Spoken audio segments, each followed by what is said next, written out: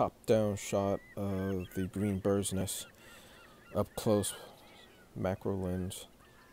That shows you how much the water line drops when the return pump is off.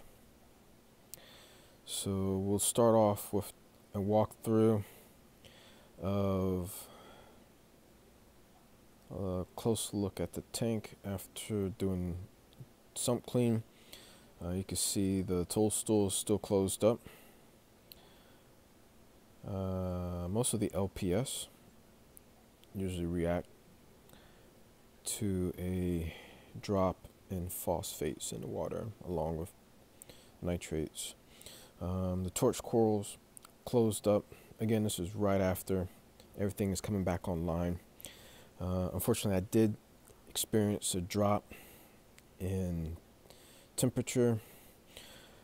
Completely my fault. For some reason, I've put the heaters in the display, but I forgot to turn them on or plug them in. So things happen, right? Keep moving. So you can see the yellow frog spawn is closed up in the back.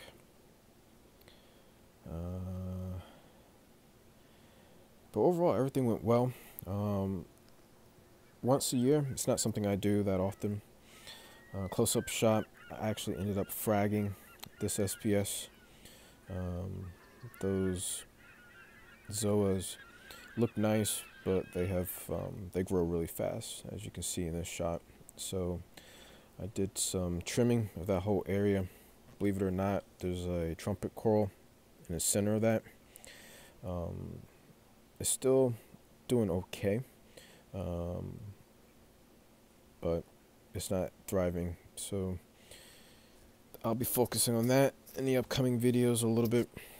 The water, you can see a little bit of a haze in the water again.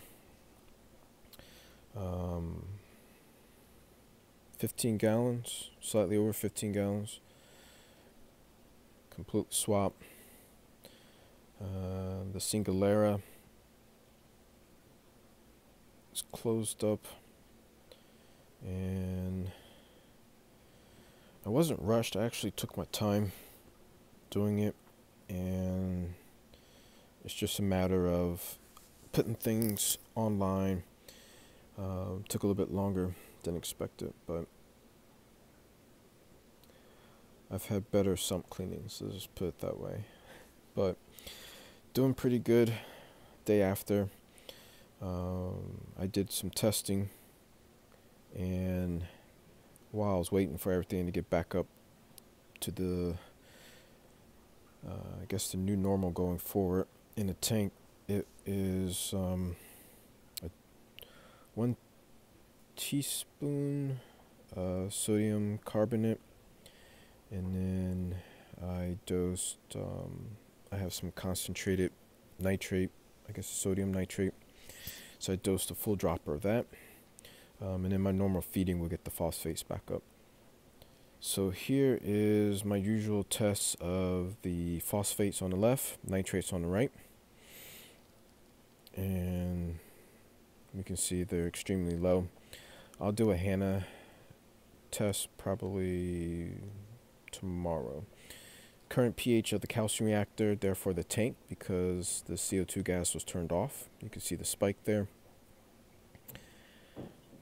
And then temperature of the tank, how it dropped during the time of the sump water change. And final close-up of the PO4NO3 results from the Red Sea Pro test kits. So appreciate everyone watching. Welcome the few new subscribers in a couple days. Here's a wide shot. Thanks for watching. Till next time.